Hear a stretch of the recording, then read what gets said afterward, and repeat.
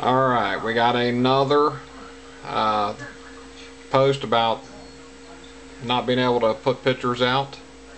What you want to do, I'll try to make this quick. Scroll down to your quick reply. You look over here, you got these little boxes at the bottom. What you want to do is go host an image. Now there's two sets of pictures on there. There's one that says image and one that says host an image. You want to go to host an image, left click on it. Okay, that's the little box that pops up on mine. I have to log in. I'm not sure if you will or not.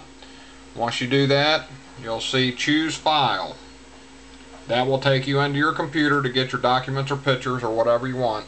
I already have my picture set up. If you don't have pictures on here, then you will have to go up here to one of these and click on any of them that you have that's got your pictures on it.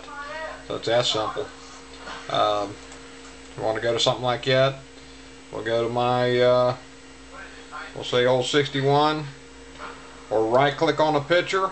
The select box will come up, left click on it. That will put it right back down here into this box. That's your number.